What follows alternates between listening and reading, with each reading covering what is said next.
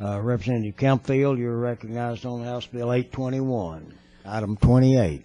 Thank you, Mr. Chairman. What this bill does is really just say our schools are going to remain neutral on the issue of homosexuality up until the 8th grade. We're not going to take a position in favor of it. We're not going to take a position against it.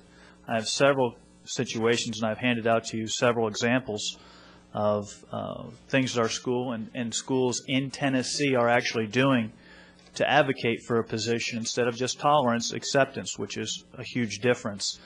I have the list of, if you look at the packet, I believe you've all been handed out. I have a definition of tolerance versus acceptance, some resolutions put forward by the TEA/NEA in their last conventions and originally put forward in 2006, reaffirmed in, I believe, in every convention since then. If you're looking for specific numbers, there are several different sections.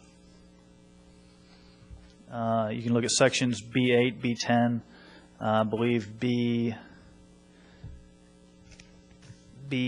believe it's 46, talking about how they should be pushing for the acceptance, not just tolerance, but the acceptance of certain lifestyles, which some people would find objectionable.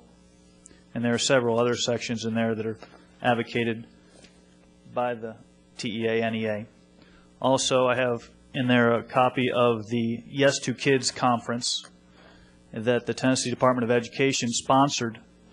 One of their members in the conference, one of the workshops, was a workshop by PFLAG, which is Parents and Friends of Lesbians and Gays, talking about how they need to advocate and teach this sort of thing in grades K through 12.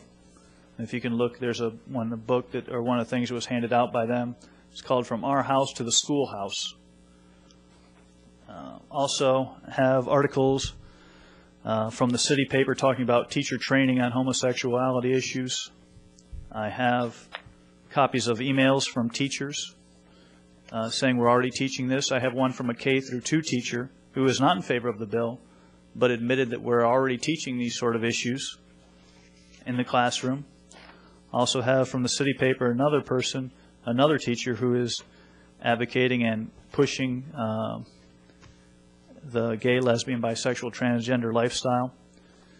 Have another article from the Knoxville News Sentinel about Project Brain Pop, which is a computer access through the schools that schools more or less allow their students onto, that talks about some very sexual things. And this case came about where a parent found his second grade teacher looking at it, and it was said contained information about AIDS, gay and lesbian sex, various religions, including Wicca, which is a nature-based religion that's been linked to witchcraft. It's Project Brain Pop. Actually, Knox County also just opened up its internet web pages to what I would consider graphic homosexual web pages. They had a filter on before, and they have removed the filter. Those are just some examples of why I say, and like I said, I'm not saying we should advocate for or against. I believe in neutrality, and we should stay out of it. I think it's an issue that's best handled by the families. The family should decide when it's age appropriate for the children. Some children may be able to handle those issues at younger ages, some not. Some families may be in favor of it. Some families may be opposed to it. What my legislation says is we're going to leave those issues to the families to decide when it's age appropriate up until the 8th grade. At least until the 8th grade, we're going to leave the issue alone. And that's what my legislation would do. Okay, you've heard the explanation of House Bill 821. Do we have a motion? And a second. We have discussion. We have a request, I believe, for standing recess, and ask Jerry Winters to come to the mic, please. Identify yourself. Thank you, Mr. Chairman and members. I'm Jerry Winters with the Tennessee Education Association. I have not seen all materials that Representative Campfield alluded to, but quite frankly, the references to TEA and NEA, if it's in any way that we're promoting the teaching of homosexuality, I'm very, very offended by that. We are not. We do not. I do not think, and I'd have to see some proof that the schools of this state in any way are advocating homosexual behavior. I cannot imagine that that is happening.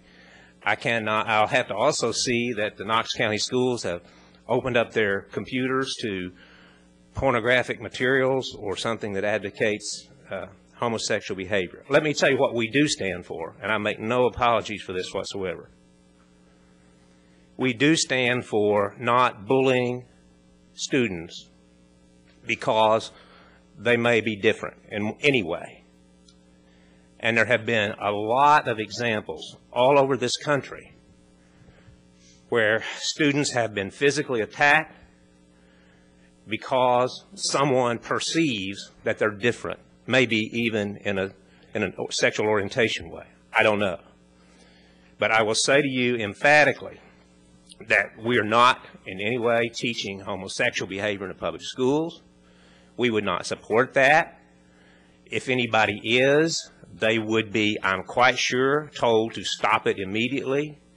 If they did not stop it immediately, I think they would be fired under the current law for insubordination for not doing what they're told.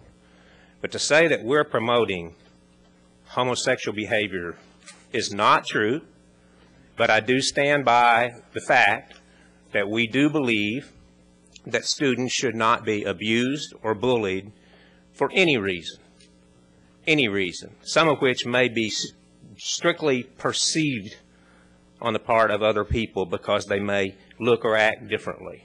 So with that said, Mr. Chairman, I just think this is trying to solve a problem that absolutely does not exist. Thank you, sir. Any questions of Mr. Winters while we're in recess? If I could, I have the actual quoting of their resolution. Just a second, Representative Campfield. I'll come back to you. While we're in recess.